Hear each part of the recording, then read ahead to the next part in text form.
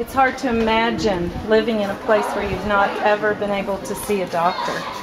We bring local doctors from Ghana and doctors from the US in order to see patients who've come, set up a classroom, and they get time to talk about what's going on and then dispense medications. A lot of people get treated for malaria.